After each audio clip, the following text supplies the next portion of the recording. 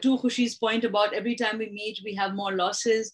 There was yet another loss yesterday, a very personal one for some of us, including myself.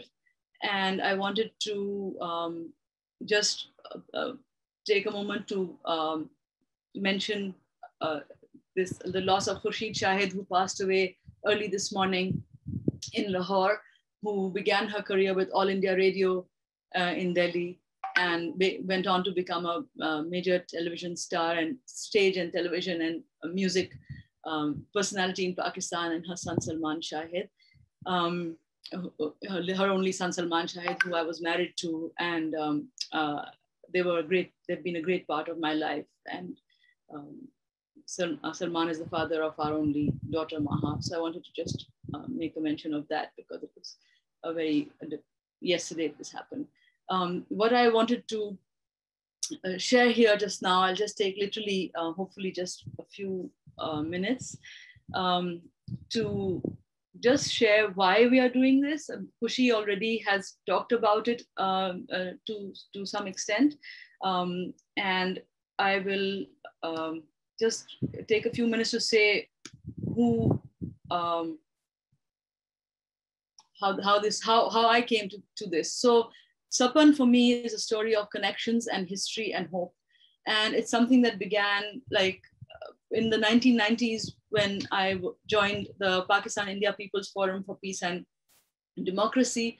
But before that, I had the story of my father, Dr. Beena Sarwar, who was, I consider him a people's doctor who wouldn't charge patients for their artists, laborers, workers, people like that. He often wouldn't charge them. And after he passed away in 2009, so many people said how he didn't charge people. And student activists who would go to him told me that they would go to him at the end of the day because then he would just open his drawer and take out cash and just give them. And by that's the time when he would have the most cash from people in the neighborhood he would charge whatever they could afford.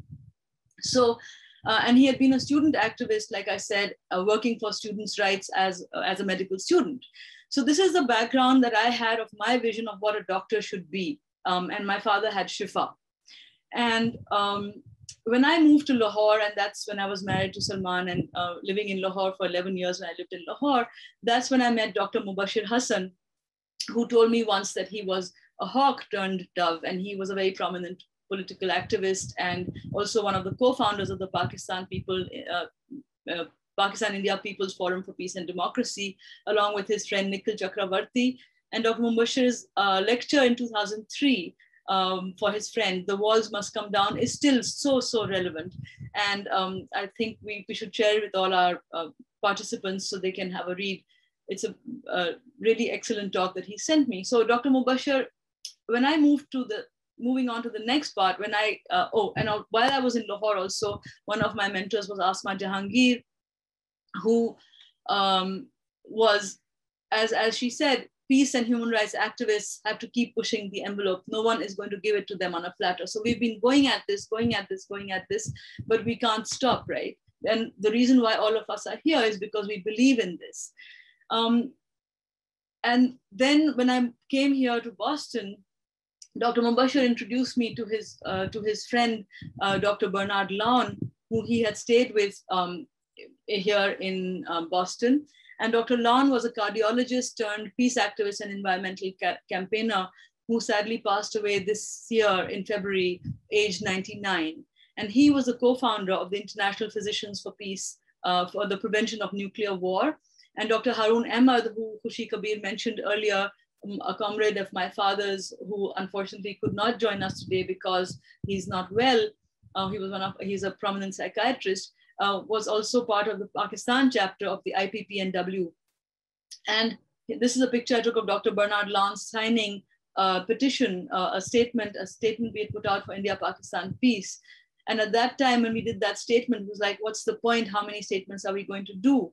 But then, like one of a parliamentarian in India who didn't want to go public with his statement, whatever, but said to me, that everything counts and maybe we can be like pebbles in the pond. So you throw a pebble and it causes a ripple and it has this ripple effect. So Dr. Bernard Lawn was like, he signed this thing, and he had actually really gone into his focus had moved from the nuclear weapons issue to environmental campaigning, because he said this is the biggest threat to humanity right now, bigger than the nuclear issue at this point.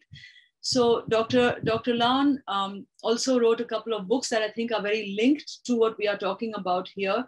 The Prescription for Survival is his story of the IPPNW and how they organized it. And The Lost Art of Healing is about practicing compassion in medicine, which many of us believe is no longer, it's gone. Medicine has become a corporation and institution, but the physicians who are here with us, I think, believe in this philosophy that I've mentioned earlier also. So for me, SAPAN, the symbol that I had when I was thinking about all these years of working with Pakistan-India people's, Pakistan-India issues, South Asia issues. Kanak Dixit is here, who's one of my mentors, the Himal South Asian, the South Asian Vision.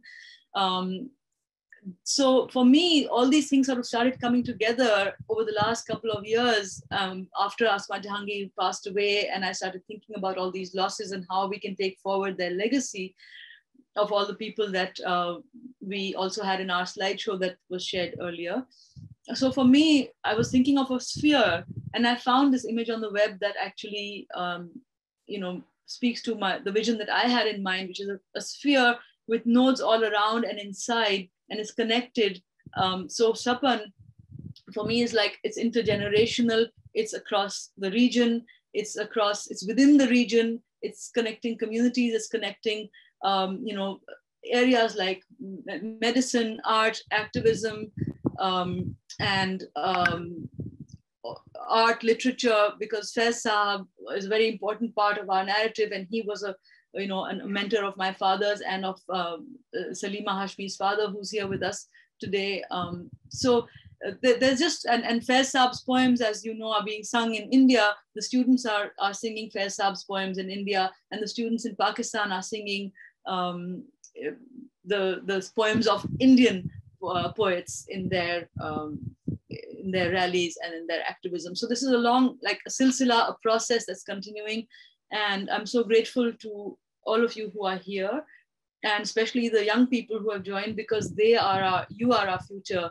Priyanka, Shuja, Vishal, and so many of you. I'm not going to name all of you, but you are Mandira and everyone. So I'm going to stop the screen share, and I'm going to end here and hand it back to Priyanka. Thank you so much.